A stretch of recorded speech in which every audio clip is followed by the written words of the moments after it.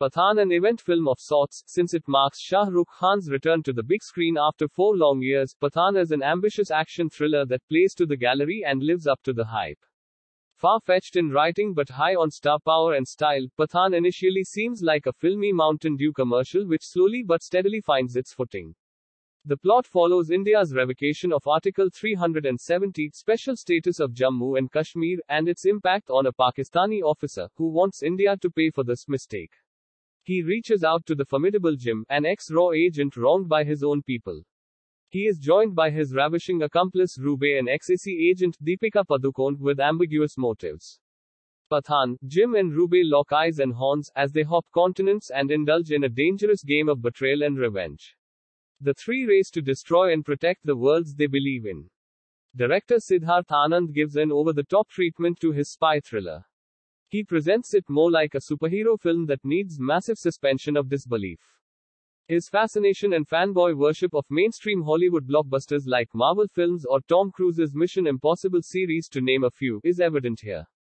Expect Falcon-like wingsuit, exaggerated action and chase sequences, death and gravity-defying stunts on cars, bikes, ice and helicopters, immortal heroes and villains mouthing punchy dialogues, a femme fatale, and all of this seeped in the idea of patriotism.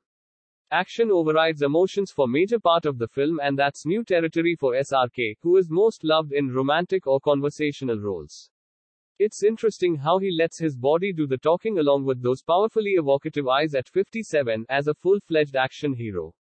It is his presence that salvages an average script and subpar VFX. While the background score doesn't quite feel in sync with the scenarios, the film's music by Vishal and Shekhar manages to reflect the heroism and bravado on display. Pathaan's highlight is also John Abraham's solid portrayal of Jim. Be it his Bane-like masked entry or stunt sequences, John is menacing and makes a classic case of the villain overshadowing the hero in portions. Deepika Padukone can kick ass and is perfectly cast as the dutiful, double-crossing, morally ambiguous leggy agent, but her chemistry with SRK feels underdeveloped. It lacks the spark that John SRK's characters share. Dimple Kapadia does a tenet once again and lends that much-needed gravitas and emotional heft to the proceedings. You wish other characters exuded the sincerity of her part. The YRF spy universe reunites Karan and Arjun, wink wink, to give you an iconic whistle moment as Bhai meets the Badshah. If you are willing to overlook the frivolity in dialogues like, "You are pretty screwed," Pathaan has all the ingredients of a masala pot boiler, slow-mo entries, iconic battle of good versus bad, and most importantly, a sexy smoldering Shah Rukh Khan who can fight the good fight on and off the screen. He's still the undisputed king.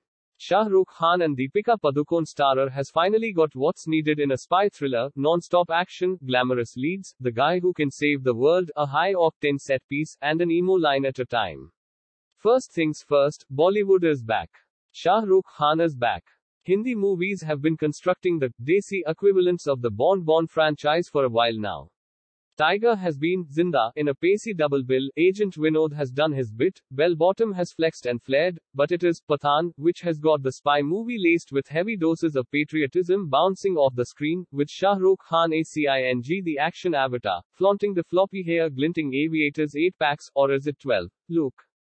That's because it has finally cracked the requirements of an action movie: non-stop action, leavened by glamorous leads, topped by the guy who can save the world, a high-octane set piece, and an emo line at a time. Bonus, the very svelte Deepika Padukone, matching SRK stride for stride, giving stiff competition to Katrina Kaif, who kicked serious ass in Tiger 2. There's also Dimple Kapadia, building on her blink and miss role in Christopher Nolan's Tenet, as the foxy Moneypenny equivalent. And the chief antagonist, played by John Abraham, who manages to make the most of his lines. The plot involves a slew of spies, sardonic raw chiefs, Ashutosh Rana, evil ISI generals, and gun-toting terrorists inhabiting global hotspots. Pakistan is back eyeing Kashmir, it will never learn, will it?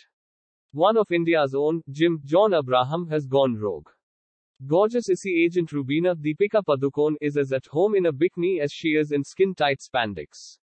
A deadly virus, much more dangerous than COVID-19, is being cooked up in top-secret labs. There's clear and present danger, and Desh ke dushman crawling all over the landscape. But breathe easy, because India's best and bravest, Pathaan, Shah Rukh Khan, is at hand. The problem of carrying off a 2.5 hour film is evident in the places where you stifle a yawn. Yes, it can happen even when everything is galloping along at breakneck speed. Just so there's nothing missed out, we have Pathaan and Jim facing off in the air. Many helicopters were hurt in the making of this film, skimming over ice floes and under icy water, chasing each other down twisty roads. There's some amount of roll your eyes silliness, par for the course for this kind of flick. Plus, the third-person mention of Pathaan starts getting tiresome. Kitni baar baloj, yaar. Trust us, we got it the first time. But the slack is gathered up quickly enough. An entire train is commandeered in the service of a special featuring Pathaan and a keffiyeh sporting spy whose trademark moves had the audience roaring. And then there is that song which created such a controversy weeks before it hit the theaters.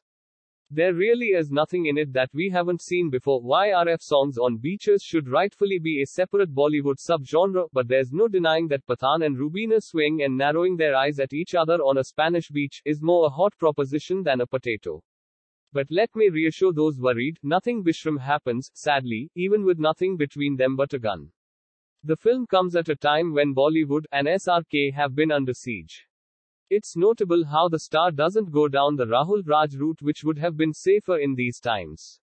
He's out, loud and proud, claiming his roots, as well as his professional identity built up assiduously over a good 30 years. To that end, writers Sridhar Raghavan and Abbas Tayewala come up with lines in service of both the real and real character, meta, and fun. Pathaan is that Satiq Jawab of this beleaguered Pathaan, who manages multiple feats in his comeback after a clutch of medium bad to terrible films, gives it those ones to the hashtag boycott Bollywood brigade, pulls off the dishy and disheveled look rippling those ABS, give us a laugh out loud moment, I won't ruin it for you, but it involves a line from an early SRK character, also in a YRF film, which would have become eminently meme-worthy if memes were a thing those days, and saves Bharat Mata.